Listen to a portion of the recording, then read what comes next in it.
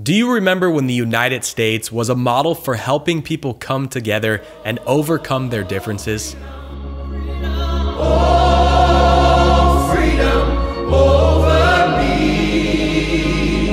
Well, clearly, something has changed. Every day, it seems like the United States is drifting into a deeper state of chaos. Mass shootings making people afraid to go out to the grocery stores, outlandish conspiracy theories, and friends and family turning against each other for far left and far right politics. And not to mention the insane rising cost of living. With oil superpowers like Saudi Arabia turning away from the United States dollar, has United States as a world superpower seen its best days and is currently in decline? After all, the United States has a pretty short history compared to the rest of the world. Will the United States eventually fall like the Roman Empire? Or can the US come together as a nation to fight for freedom that has become nothing more than a tacky bumper sticker on a lifted truck? It is no surprise that many Americans like me who are stuck in the middle of a liberal and conservative sandwich are ready to get the f*** out. But why are so many Americans choosing Portugal?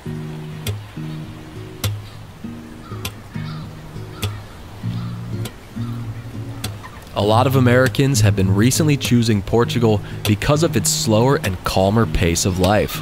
Maybe it's an opportunity to enjoy their life amidst the chaos of an ending pandemic and the transition into a looming threat of another world war.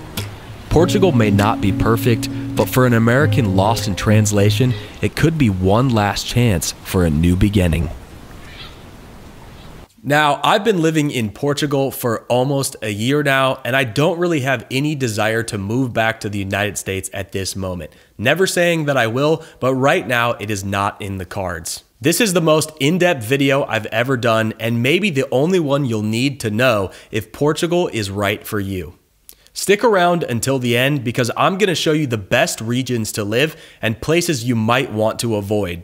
For those of you that don't know, Portugal is located in the southwesternmost part of Europe on the Iberian Peninsula next to Spain. No, it's not an island off of Brazil or in South America. Portugal is in South America. It's known for its incredible beaches, great seafood, rolling wine vineyards, and great quality of life. But is Portugal safe?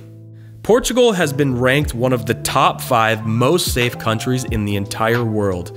This reason alone is why many Americans are choosing Portugal over places like Costa Rica and Mexico. This can partly be contributed to Portugal becoming the first European Union country to decriminalize all drug use in the year 2000. New HIV infections, drug deaths, and the drug-related crimes all fell sharply within its first decade.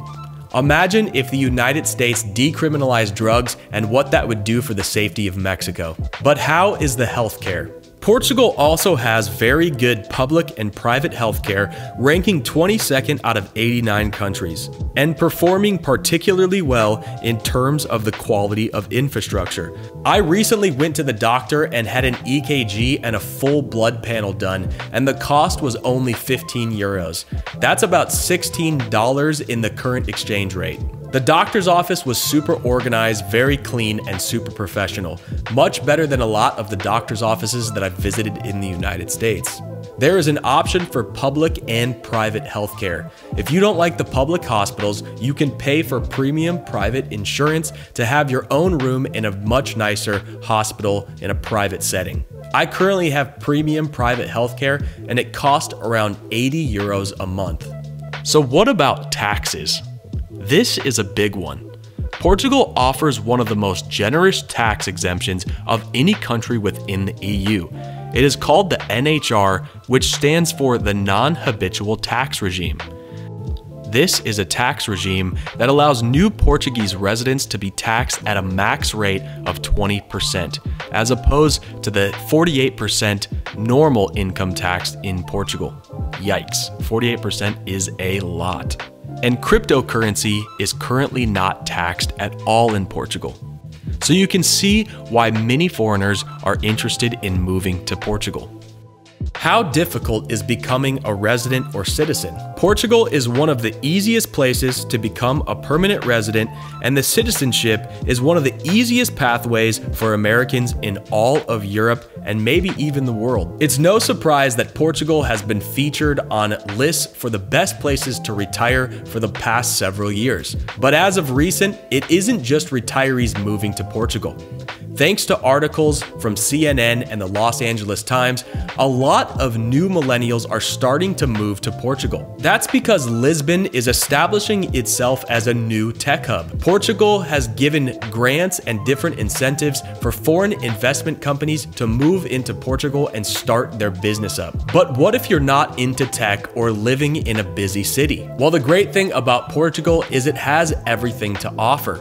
Two major metropolitan cities, Lisbon and Porto, which has all the museums and culture and restaurants that you could ever need in an urban setting. But if you're looking for a more quiet life, this is where Portugal truly shines, in my opinion. I always had the dream of living off the grid somewhere in rural America, somewhere where I could have a garden or a farm and live completely off of the land. But like most Americans, I couldn't afford to buy anything that was worth it. Portugal is a lot different in size relative to the United States. No matter where you're at in Portugal, a city with decent infrastructure is usually no more than an hour drive away. Portugal's entire west coast is along the Atlantic Ocean. This coastal region has some of the most beautiful beaches in all of Europe, and the cost of living is about 60% less than living in the United States. Can you imagine owning a house with a pool on a little bit of property 20 minutes from a beautiful beach for the same cost that it would cost you in the United States to own a mobile home in the middle of nowhere?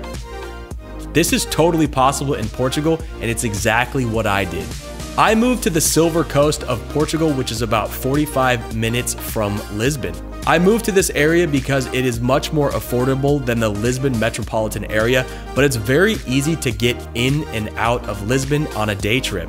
Not to mention, this area is known for its world-class surfing. Every year, the World Surf League hosts the best surfers in the world to come to Ericeira and Peniche to surf some of the best pipeline waves in all of Europe. But this is not the place that you would come if you're looking for a club or party scene. The pace of life here is a lot slower and more for people looking to enjoy some calmness. But is there Amazon delivery in Portugal? I know this is a question a lot of Americans will be asking. Rest assured, there is Amazon service, even Amazon Prime. It's through Amazon Spain, but a lot of the stuff that I order shows up the exact next day, just like it does in the United States. The selection is not as big as the United States Amazon. However, it works great for me and the selection is still awesome. But is Portugal for everyone? Portugal is a very old country, and there are a lot of abandoned and dilapidated buildings with graffiti all over them. This can be a turnoff for people looking for a very pristine and modern city. Many people, including myself, are not used to the very old buildings, and by Portuguese law, these cannot actually be changed from the outside. But as time has gone on, I have really gotten used to it, and I love the character and charm these buildings have. The grit is really amazing and cool, and I wouldn't have it any other way now. Portugal's bureaucratic process has a lot of red tape and may move slower than a lot of processes in the United States. This is very important if you are a person that likes things to be done instantaneously, as Portugal just doesn't work that way. Remember, you are in a new culture and you can't expect everything to be done on your time here.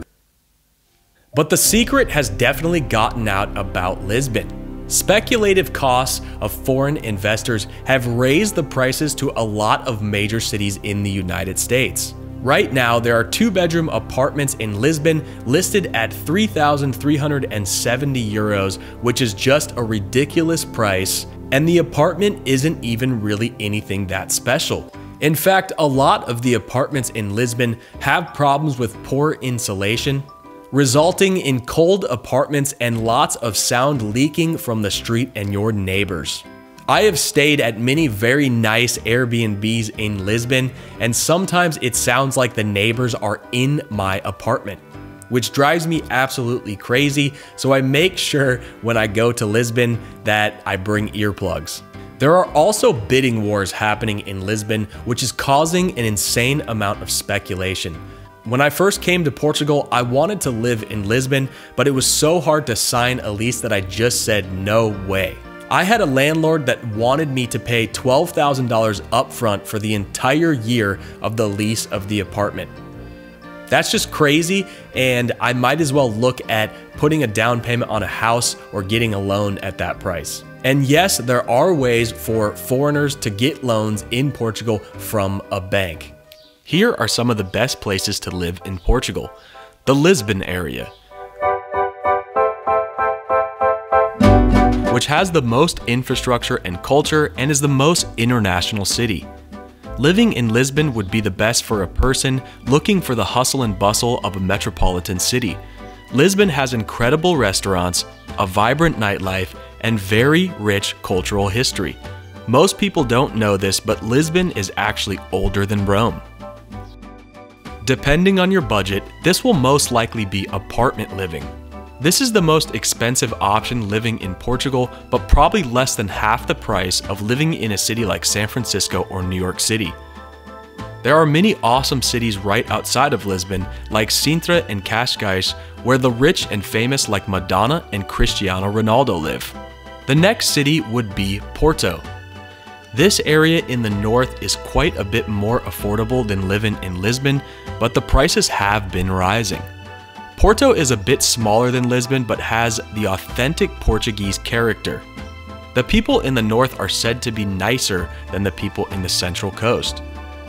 However, this area on average does get a lot more rain than Lisbon and is a bit more cold.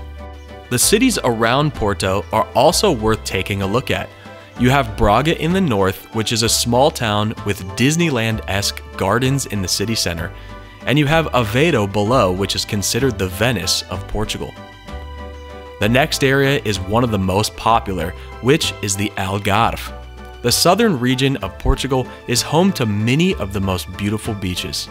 In fact, so many British have moved here that a lot of Portuguese joke that the Algarve isn't even Portugal anymore. There are some really cool, amazing small towns all across the Algarve. And if you're looking for a laid-back lifestyle close to the beach and mini golf courses, then Algarve might be for you. Then you have the islands off Portugal, Azores and Madeira. Madeira has been considered the Hawaii of Portugal because of its warmer climate and volcanoes. It gets much more sun on average than mainland, and it's quite a bit warmer. If you're looking for a tropical climate, then I would definitely consider Madeira. There are some absolutely wonderful and beautiful hikes here, and for a nature enthusiast, choosing an island like Madeira or Azores could be a great option. You will be a little more remote here than on the mainland though. I have a video showing prices and a deeper dive into these regions on this channel. Definitely check them out. Places you might want to avoid. Now, there aren't really a lot of places in Portugal to avoid, as most of the country is uniquely awesome and has different things to offer. But I would avoid any areas that are too far away from bigger cities. Some of these areas may lack infrastructure like good internet and simple amenities. This is very rare for Portugal, as most places are modernizing, but they're still out there. Are foreign investors in Portugal speculating so much that it is gentrifying and ruining the pricing for the locals? Now, in a sense, there is definitely a lot of truth to this, but this is happening in almost every major city in the world. The government in Portugal knows that they need to invite innovative companies from around the world into Portugal to create jobs for the younger generation so they have access to new levels of income that are currently unavailable to them. But of course, this will always cause gentrification as young professionals move in and native citizens are priced out. Leave a comment below on if you think Portugal should continue to court foreign companies to bring new jobs to Portugal, or if they should eradicate foreign investment and jobs completely. I hope this video has helped you to understand why so many Americans are choosing Portugal as their new home. If you made it this far in the video, you should probably come see for yourself. If you want to see more videos about Portugal, make sure to hit that like and subscribe button. I'll be posting videos just like this every single week on this YouTube channel. My name's Dave in Portugal, and we'll see you next time.